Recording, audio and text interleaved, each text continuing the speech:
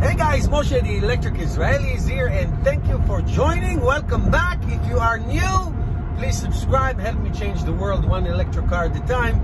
And I'm driving in my Model 3 right now, and recently, in the last month or so, I've been noticing a drop of rated range when I charge the battery. I usually charge it around 90%, 85, 90%.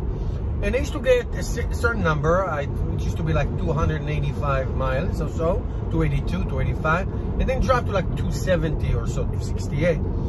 So, you know, I got a little bit concerned, and I realized later on that I do not follow my own advice that I always give to viewers on my channel. And I'm taking the car to service soon, and I put on the request for service to check out the battery health. I mean, I was really worried about that.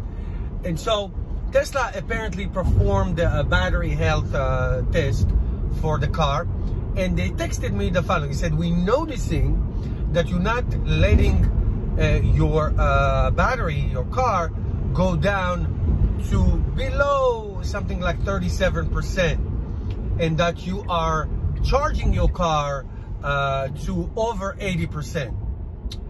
And then basically they said it's very good to get your car between 20 to 80%, but do not charge it when it's like 70%.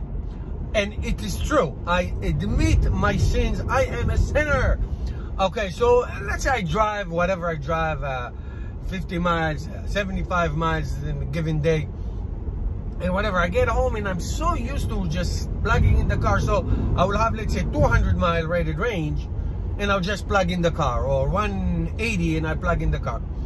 So if you talk about in miles or in percentage, you don't want to charge your Tesla, let's say Model 3, all of them have kind of the same range, when it's like above 100 miles.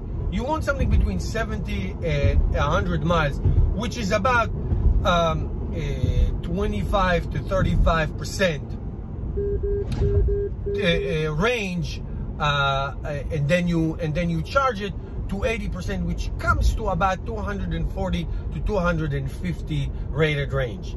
So and I started doing it, and already after a few cycles I started noticing a much better result in terms of rated range.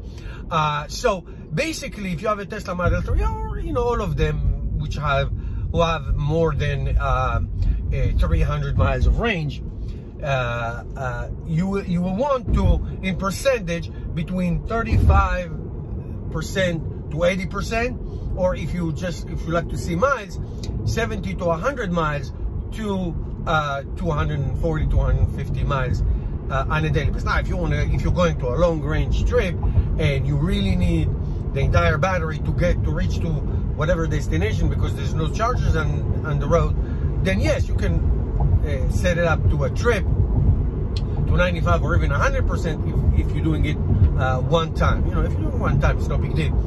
So it's very important to keep the car between 20 and 80%, not to let it go down to zero, but not charge it for like 20, 30, 40 miles each day. It's not good for the health of the battery, and you will not see good results eventually. But Tesla assured me that the battery health is good, and like I say, I already see a good improvement on the rated range. So that's a very good advice. Do that, guys. Do that. Make sure you keep it between 20 and 80%. But the key is not to charge it when it's 75% full or 60% full. Let it go down to 30% at least, and then bring it right back up. So this will keep the car, you keep your battery in good health, so you can use it for many years to come. Okay, I hope this was helpful for you. Thank you guys for watching. It's Moshe the Electric Israeli. Thank you for watching. Really, really appreciate it. You can support this channel by subscribing. Give me a thumbs up, a like, so more people can see these videos. You can become a patron and support this channel. I need your support. You can buy merchandise, swag, the Electric Israeli swag. Follow me on social media. Use the links below to purchase things that are my favorite, that I buy myself. And that's the way you can help me change the world one electric car at a time. Thank you guys for watching, and I'll see you in the next video.